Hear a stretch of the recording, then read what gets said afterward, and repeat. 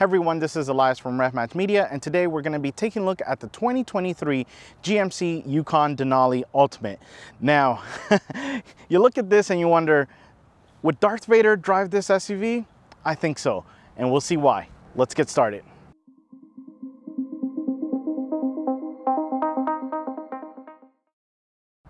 We get started in the front and we can see this thing is incredible. There's something different about this Denali that makes it ultimate. A couple of things. So this one way you can identify it's an ultimate is we have this black trim. Yes, it is the Vader Chrome trim. That's why I said, would Darth Vader want to drive this? I think so, because it just looks so good. I love the fact that we don't have the chrome GMC. We have that black chrome, that Vader Chrome for the grille. We don't have the super shiny that we normally see in a Denali finish. I like this. Yeah, I think Vader Chrome should be the name for a lot of things, but definitely this looks really, really good. We take a look at the headlights. We have the triple stacked beam LED lights. They look really good. I love this big kind of boomerang or C that we have, the bracket designed to it. It looks really good. It really lights up the street at night. No issues with that. We also have the nice fog lights LED system down here. Again, with some of that chrome, that Vader Chrome Vader Chrome finish. The accent at the bottom looks really good with more of that Vader Chrome. It just looks really, really good. I love this. Again, it's nice and big. We do have this beautiful color on it as well. It's kind of like a dark gray, but it still has like some bluish to it. It looks black sometimes, but it's really an ultimate experience to see this finish compared to your traditional Denali, which chrome, I get it. It's great. It looks ostentatious because that's what the Denali trim is, but this is like beyond. So Denali is like, if you're a millionaire, sometimes you're kind of flashy. When you go ultimate, you're like a billionaire. You know you have the money. That's kind of what this finish, that feel gives me. But yeah, this looks great. Let's go ahead and see what we have under this massive hood.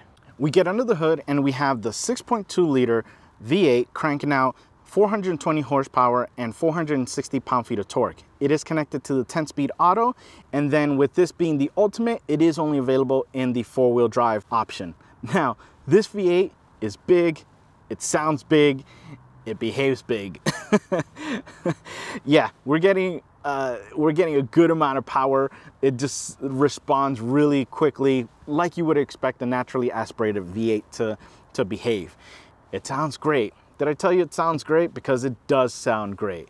But you know, when you're wanting to be nice and calm, it's really quiet. When you give it the go pedal, it really, really screams. So it sounds great. But yeah, overall, it's been a great power plant. I've enjoyed it. Yeah, gas consumption is 14 city, 20 highway, and 16 combined. Yeah, I mean, not much that you can ask for from a big V8 like this, but there is a 3.0 liter turbo diesel option. That one does have 277 horsepower and 460 pound-feet of torque, also through a 10-speed auto. I'd probably go that just for the resale value for, you know, 756 mile range on one tank with the Yukon XL trim. But yeah, it's good. It's a good V8 though. Let's go ahead and check what we have in those wheels and tires. We get down to the wheel and tire package and we have this massive 22-inch wheel, and it is wrapped in the 275/50 Bridgestone tire. Now, a couple of things with this. First, the design is really nice. It's a very aggressive look to it. There's different kind of plays on layering as well. So some things are kind of sunken in, others are sticking out a little bit more, and others are just kind of at a middle neutrals. But it just looks really, really nice. I love that 3D feel it has to the wheel. And a couple of things. So we do have like a chrome finish. We do have like a painted finish. And unfortunately, yeah, for this one, looks like one of my colleagues might have rubbed a little bit too much. So yeah, unfortunately the tire didn't protect that. So just be careful because these guys are big. But not sure why, because that camera system is just so good at making sure you don't hit your wheels. So yeah, someone's to blame for poor driving, because you have the tools in there to make sure this doesn't happen. But overall, the feel is really good. The ride is super smooth with these tires. There's not a lot of noise. We do have the air suspension in this, so right now it is at the tallest setting, and it can go from tallest to what they call, I believe, off-road, and then normal, and then entry exit level. So it really goes down low to make climbing out a lot easier. With this though, it was actually kind of surprising because the suspension, I expected a little bit softer, kind of more literally riding on air, but it was a little bit stiffer and gave you a little bit more feedback than you typically see with something like this, which I liked. I personally liked. My wife didn't complain about it, so that usually means it's a good sign. But yeah, overall, it was a great suspension system. The other thing with this is the brakes. The pedal is a little bit on the stiff side, so you have to really give it a lot of pressure to get the brakes to bite even more. The way I can describe it is like if you have a performance car with like carbon ceramic brakes, those things love heat. You have to really put a lot of heat in them. Think of that pedal feel that you get when they're cold. You're just like really needing to mash the pedal. That's kind of what I got with this. Yeah, I wish it were a little bit more comfortable for everyday driving. But you know, even when I was mashing them and giving them a lot of pressure, they weren't warming up and giving me a different feel. Well, let's go ahead and see what we have on the side. We get to the side and we can see, yeah, this thing is big. Not as big as the XL, but it's still a good, massively sized, full-sized SUV. And let's get started on a couple of things. First, that titanium rush metallic color. Yeah, it looks really nice. The sun's about to peek out a little bit, so you might get a little bit of a shine to kind of see that depth to this color. But yeah, we can see here when we take a look at the 22s, they really are the size you need for a big SUV like this to really look good, especially when you're in that Denali trim. You want to show off, have that kind of luxury feel to it. So it definitely sets it off there. And again, we have it at the highest setting. We'll go up and down so you guys can take a look at the differences. Nice GMC badge here. We do have that Vader Chrome trim on this, which follows down here to this kind of like side blade, so to speak. It's a shame the Denali badging doesn't have it in that color, so I wish this one had it like that. And same goes for the surrounding trim, because you guys know how much I love having you know, black trim around the windows. So I wish it would have still carried that theme all around that as well. But overall, it's a really nice looking SUV, very big as well, big doors to get in, especially with this being a third row. You want to have that big rear door. Now, I have my key fob in my pocket. This is a little tricky. So I put my hand and it's not going to open up. There is no sensor. You do have a button. Thankfully, you have 4 buttons, one on each door, that you can just push them and they will open up. So I'll go ahead and do that. And they open up and I can go in and you can see, like royalty, you get the deployable step down there. Now, it is illuminated as well, so it is a nice touch, especially at night when, you know, we want to make sure that we step correctly, or just to light the way, so to speak. But yeah, we have that. We can go ahead and push the button to lock it, and yeah, it unlocked. I technically unlocked it, and I'll explain soon why. But I'll show you in the back again. We do that, step deploys as well, and we can go ahead and close this off and lock it. Actually, I'm gonna go ahead and unlock it, because the big kind of gripe I have with this is if I unlock it, let's simulate like if I'm going in, whatever, I grabbed what I needed to. Once I'm gonna start walking away, it automatically locked. Yeah, so my thing with this is if you, and that's something you program in the infotainment system, but my thing is, if I can step away from it and you lock, why can't I get near you and you unlock? Come on, GMC, you were halfway there. When when I saw the option, I was like, oh cool, it can do this. But yeah, it can't do the opposite. Come on, because we really want to have that option. Well, let's go ahead and let me hop in, and I will bring this down to the lowest setting for the air suspension.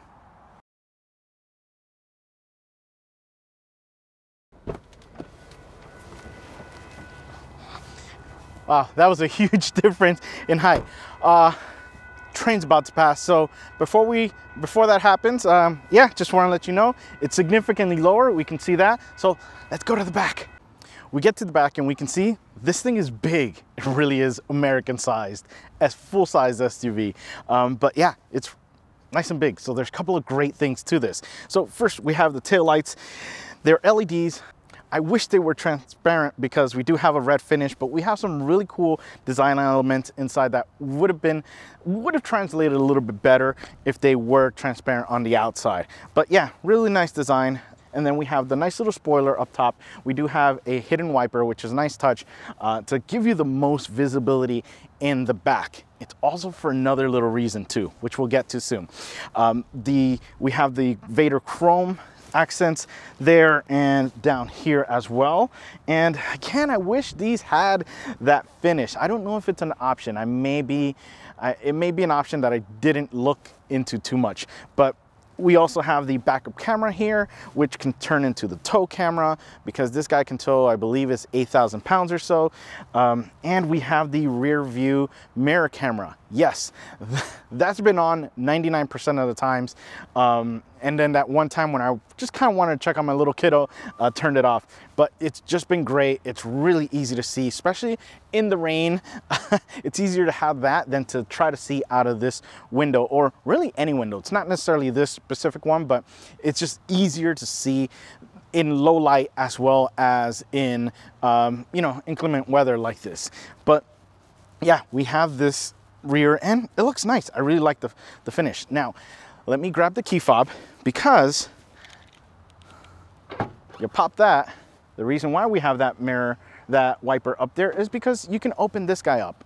Yeah, one of the coolest things with the Yukon is you have that function.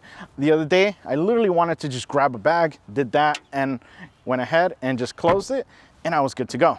Now, if it's a bigger item, then obviously you can just push the larger option and have that open up there. And when we open it up, there's a good amount of space here. It's not super large when we have the seats up, but not a problem because we can literally just put the seats down, and we do have a 40-60 split on this, and you can haul significantly more. This does have captain's chairs, so just be aware that if you put this down, there are things that in an emergency or hard braking can shift to forward, which is kind of why it's not my favorite to have captain's chairs. But we can go ahead and bring that guy up. And like I said, plenty of space there. We go ahead and we push this guy there. Because we are in the entry level of the air suspension, that's actually very reachable. That button's very reachable to just get that closed. And yeah, it's pretty good. Now, let's take a look at the key fob again, because my favorite button from this is the remote start. So we have dual exhaust tips. So yeah, quad tips. Let's go ahead and push the button twice. That big V8 definitely gets roaring. Let's hop in really quick because it's starting to rain a bit. You get inside of the Yukon Denali Ultimate and you can see why it's labeled as the Ultimate. This thing is incredible. Let's get started. So we get on the door, and the door is the same shape, you know, design as we had in the other Yukon Denali, but there's been touches that have been upgraded. The wood finish in this is incredible. I love the color, I love the feel, I love the look. It's just really, really great finish to this Ultimate. And we also have this leather that just looks unbelievable. That big stitching it has just looks perfect. It really does. I love the bigger stitching. It's not a fine, it's like, no, look, I am here. So it is a great design aspect to it. The only thing though is it is comfortable down here, but when I keep putting my arm up here, I keep hearing a little kind of clacking sound. I thought it was loose, but it's not. It's just, I guess something is just making it make a weird sound that was just kind of a bit annoying. So I've just been resting my arm down here. But yeah, it's been great. Then we get over to the seats, and the seats are just unbelievable. They really are. They have a great finish to them. The color looks great. The shape looks great. The feel is great. It's ultimate. It's ultimate. It really is. So, and when we get started, literally from the top, we have the Bose speakers on the headrest. And they sound really good. It's got 18 speakers, and those are 4 that you're seeing right there. And it's a subtle thing, so it's not super like, you know, like, because obviously they're going to be tweeters from that size. They're not super like tinny or anything like that. It is a subtle sound to them, which is good. And then we come over here to the backrest area, and we have the elevation map of Denali, and it looks really good with the ultimate metal badging right in there. It's just a really great touch to it. And they're super comfortable, and we have both heated and cooled options, and as well as massage. The only thing with massage is you have to activate it here. Okay, it's a little bit of a confusing thing. So you're thinking, cool, I activated it with that, and let me just, oh no, it says use a controller on your seat to adjust this feature. I can't just control it from here. Let me just do it from here. Come on, GMC. It should let me do it from right in there. But either way, I'm getting cooled, I'm getting massaged, I'm enjoying this filming of this review. So I'm at ease, I'm nice and calm. I'm in paradise right now. And then we get to the steering wheel. The steering wheel is not that much of a paradise. Yeah, I really wish they would have done a little bit more with this, giving it the ultimate treatment. What I mean by that is, well, the shape is nice and big. It's very simple. It's obviously the exact same thing as the regular Yukon Denali, and the stitching is good, nothing bad, but it's not ultimate. You're paying for ultimate, give me ultimate. This missed opportunity here on the wheel itself to have given me that beautiful wood we have throughout the Denali Ultimate. So I really would have loved to have that trim right in here. And we do have the controls on the right for the gauge cluster, and on the left we have for the cruise control system. Yeah, we don't have Super Cruise in this due to availability is what GMC says. I would have loved it in this. It would have definitely have been the ultimate, and you definitely want to get the Super Cruise option in this because it is just so good at driving. In fact, it's better than some drivers at driving. But yeah, it's kind of a shame. I would have liked to have that. Then we get over to the gauge cluster, and the gauge cluster is nice. It's a full digital display, and you do have a ton of options. You can really make this, customizable. Right now I have it in what they call the progressive mode, which lets you, display layout. So you have the classic, which is going to give you the round dials to that. But honestly, I like my progressive style. And then inside of the dials themselves, you can add different things. So I can see my PSI, especially on a road trip, you want to make sure your tires aren't losing air or anything like that. And then my fuel economy on the right hand side. And then at the bottom, we have different flexibility. So in this case, you can put, your oil temperature, your water temperature, your gas, just a lot of information, which is great, especially if you decide to use this to tow things. Then we get over to the shifter. Yes. And buttons. And yeah, we have the shifter right here on the dashboard. Honestly, I would have liked the column shifter instead. This is great though. You'll have to get used to it a little bit, but once you do, it's going to be very easy to use. But the reason why I would have liked a column shifter is because when we get over to the infotainment screen, it's big, but I feel like we could have just used this up thrown the column shifter here and enjoyed an even bigger screen, a bigger screen like we do in the Silverado. I know, it's still a great looking screen because it has that matte finish, but it's still super, super bright. And it's just a really great system. It's been really quick. We have wireless Apple CarPlay, which is great because, again, yeah, we're gonna have something a little bit further down that is almost a necessity to have. But yeah, it's really great system. Love the screen. It's been great. You know, we have the 360 camera view on the left side to see on this big screen all the different views that this Yukon has, to make sure you're parking this thing right. You're not gonna hit anything, but it's just been a great camera system, especially again with this nice big screen. We come a little bit lower, we have your radio controls, no issues there, very simple. And a little bit lower, we have the climate control system.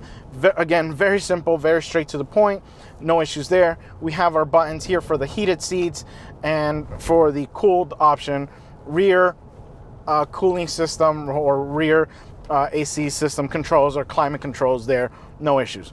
A little bit lower, this is what I was talking to you about. We have the wireless charger. Yes, this has a wireless charger, and again, combined with the wireless Apple CarPlay, works really well. My phone's been charging right now. I was at 20% about, I'd say 20 minutes ago, and yeah, it's going up. So this actually works, and I'm doing wireless Apple CarPlay, and I'm doing music. So I know some wireless chargers are just kind of really holding your charge. This one's actually charging it. So good to see that. We come a little bit back and we have the cup holders. The cup holders are nice and big, maybe a little too big because my water bottle kind of moves around a little bit here, but it's still gonna stay in its place, so that's not a problem there. And also we do have these wooden covers for both of those sections there, which are really nice. Again, that beautiful Denali Ultimate wood finish. We come back a little bit more and we have the armrest, which is nice and big. It has that beautiful stitching that I love, that big stitching. Gosh, I want to say it's like hex stitching or something like that. I don't know. I'm not a seamstress, but it just looks great. Missed opportunity, we do have a little area here for a phone. Missed opportunity to have a secondary wireless charger. That would have been nice. I know aftermarket does offer it, so look for those and do it, because it really is a convenient option to have a second wireless charge there. But we open this guy up and we have a good amount of space. We actually have this little box here, which I thought was my wife's. So I opened it up wondering what is in here, and turns out it's the Bluetooth Bose headphones, because yeah, there's something back there that would be better with this. But you can see it's a fairly medium-sized box that fits there. Now, you got that full and you still need more storage, or just want to have something up here, you go ahead and press a button up here and that guy starts to move. Yeah, so so the armrest moves back and we have additional storage here. Now it's not something you'd put there and then close it, because yeah, it's taking up that space. But if you just don't need the armrest and just want to have a bag here, no issues there, because it's a good amount of size. You also have a little drawer in here for maybe a small iPad or something like that.